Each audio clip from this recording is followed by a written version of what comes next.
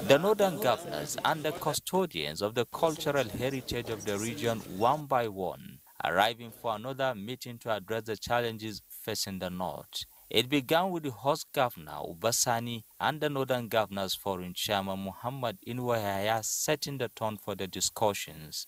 We must work with the federal government to ensure that fiscal policies are sensitive to the realities of the day.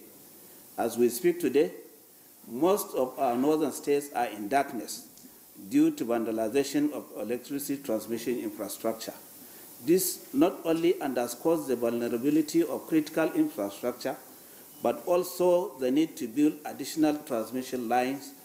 The establishment of a joint military command and launching of Operation Fansanyama are clear demonstrations of the federal government's commitment to decisively tackle the multidimensional challenges of insecurity confronting the North. The issue of out-of-school children, Al-Majid, is a very sore problem to all of us. For us, cooperation is very, very key and very critical to our success. By working hand in hand, we can overcome the challenges before us and pave the way for a better northern Nigeria. It is expected that at the end of their deliberations, the leaders will come up with an alternative ways of solving the problems.